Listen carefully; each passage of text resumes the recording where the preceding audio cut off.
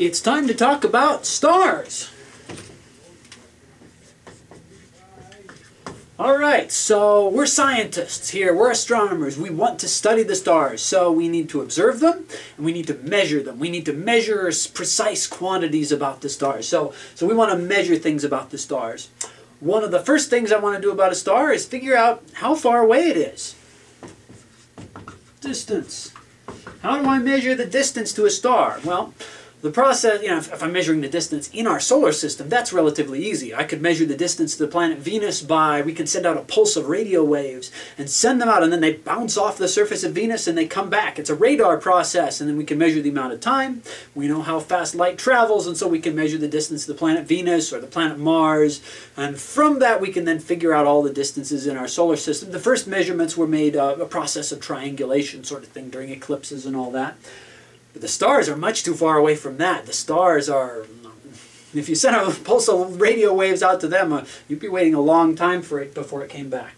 The way we measure the distance to the nearby stars, the stars you can visibly see with your eyes in the sky, see with the naked eye, is a process of triangulation.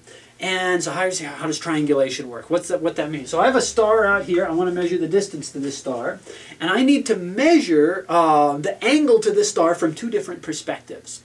Now, I could measure, like from one side of the Earth. Here I am in America, and then I call up my friend over in Europe, and we both point our telescopes at a star.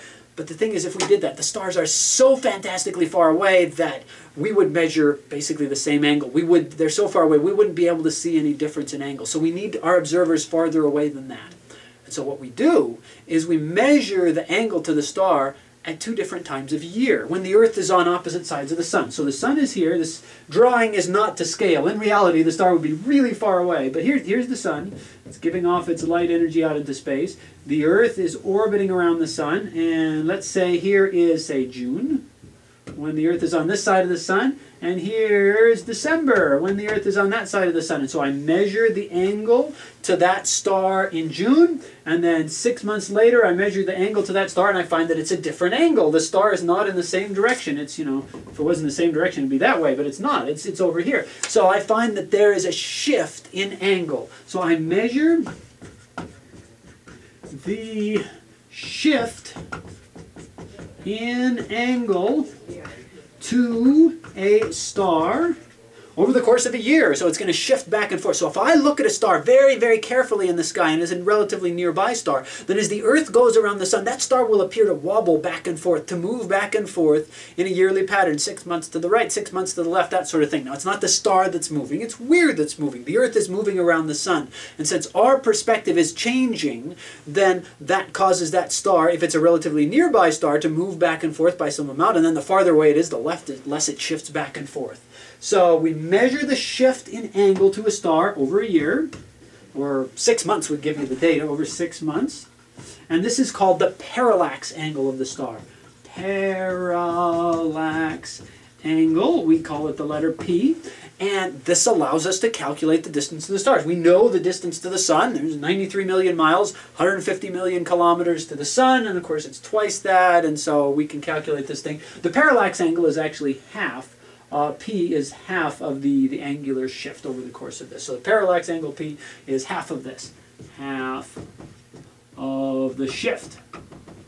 And then we can calculate this out. And we have defined the distances. When astronomers are talking about distances to stars, in science fiction movies, it's all about light years. A light year is the distance the light travels in a year. Not a measure of time, it's a measure of distance. So science fiction movies, it's all about light years. But if I'm an astronomer, astronomers all talk about parsecs.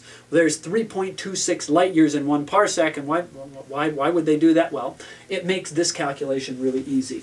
Let me show you how that works. If I want to measure the distance to a star in parsecs, distance to a star in parsecs is equal to 1 divided by the parallax angle P. Parallax angle, which is half of the amount, the angle that it shifts back and forth. So, for instance, suppose I observe a star in the sky very, very carefully, and I find that it shifts. Oh, and the parallax angle must be measured in arc seconds. arc seconds, which is a tiny, tiny, tiny little angle. That's ridiculously small. Remember, there are 360 degrees in a circle. There are 60 arc minutes in every degree, and there are 60 arc seconds in every arc minute. So this is an absolutely infinitesimal sort of an angle sort of a thing. But astronomers can measure this. So if I measure, suppose that I get a parallax angle of, oh, I don't know, 1/10, 0.1 arc seconds. We use the same symbol as you use for inches. And then, so I would just do 1 divided by 0.1. 1 divided by 0.1 is 10. So this star would be a distance of 10 parsecs away from us. If I want to convert this to light years, let's see, let's do that. If I want to convert this to light years, where should I do this? Okay, let's convert 10 parsecs to light years. I know that there are 3.26 light years is equal to 1 parsec. And so I take my 10 parsecs, and let's see, I need to either multiply by 3.26 or divide by 3.26. In order to do this, I'm going to write this out as a ratio, 3.26 light years divided by 1 parsecs. If I write it in this way, parsecs cancel out. Oh, so I multiply across. If I put the 3.26 on top, that's going to give me light years.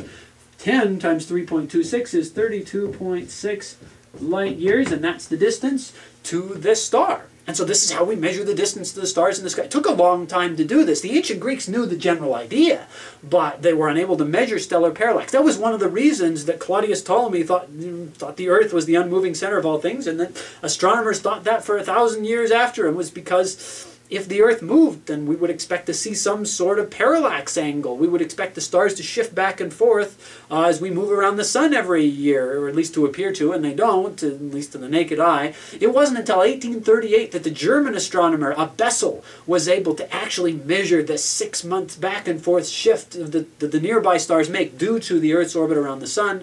Today we have computers and all sorts of things, and so we can measure this very accurately. And we can measure, it's absolutely amazing, we can now measure distances out to on the order of 1,000 parsecs and more as a result of really, really amazingly accurate things. So that's how we measure the distance to the stars. All right, what else do I want to measure?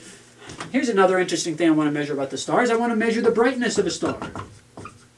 Well, that's very easy. Brightness is a simple sort of thing. Brightness is what we measure. That's what you see with your eye. If I look at one star and, ooh, this one looks brighter than that. So that's how bright a star looks from our perspective, is measured from our perspective.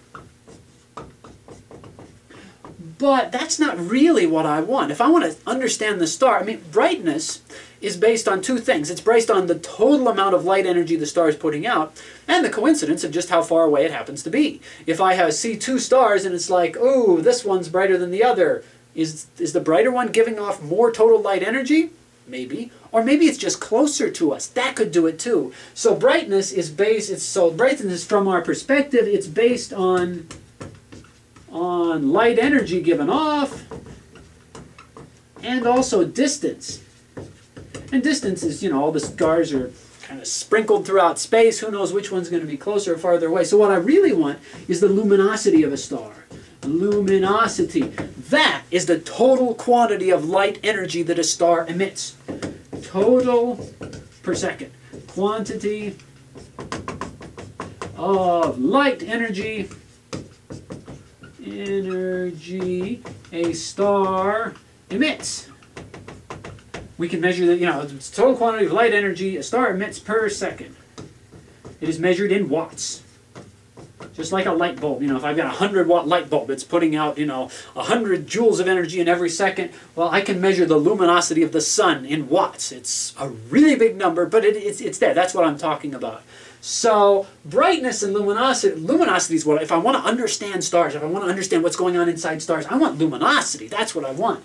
But what I see in the sky, if I put a light meter, a little digital light meter on my telescope, beep, gives me a reading, that's telling me brightness. So how do I get luminosity? Well, I get luminosity so I can measure brightness. That's what I measure with my telescope. That's easy. To calculate that, I need to know how a star gets less bright with distance. I need to know the relationship between brightness and luminosity and distance. And basically what happens with a star, the light spreads out evenly in all directions over a sphere.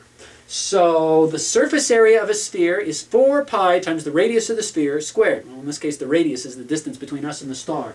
So the brightness of a star is going to be the luminosity, total amount of light energy it's emitting per second, divided by the area it's spread out over. It's spread out over a sphere. So this is 4 pi times the distance squared.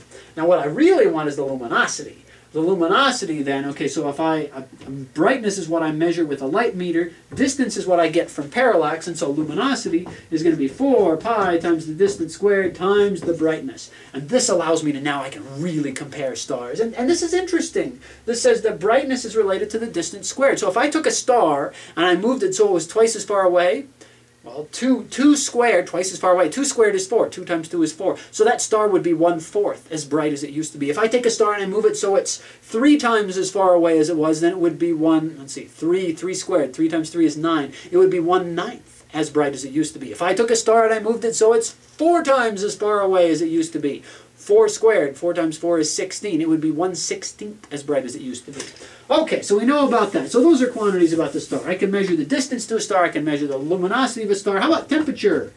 Temperature. As we've studied before in the course, well, stars put out a thermal blackbody spectrum, and I could use Wien's law. So that would work. Wien's law. Turns out that it's annoying to do that. Then you have to measure carefully the brightness of all these different wavelengths, and there's a wonderful shortcut. There's just an awesome shortcut. Turns about 150 years ago, people are studying stars and looking at things, and they discovered that and those spectral lines, those absorption lines they see in the stars vary from star to star. So Wien's law is one way to do it, but this is too hard.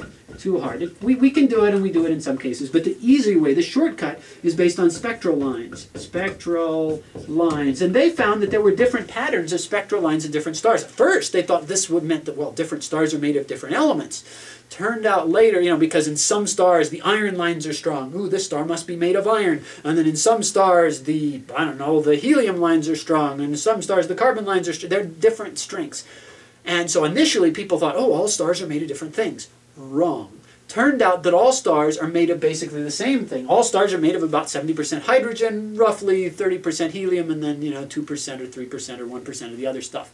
Turns out the reason why these lines were strong in some stars and not as bright line in the other were because their difference in temperature. As certain temperatures exist, and these lines get very strong, and then they fade back and all that sort of thing. So they invented this whole system of classifying stars based on the strength of different spectral lines. That originally went A, B, C, D, E, F, something like that, and then they realized, oh, wait a minute, this isn't telling us anything about chemical composition, it's telling us about the heat of a star, its surface temperature, and so there was a pattern here, so they reorganized it and threw out some letters, and so the spectral lines give us spectral type. Spectral type.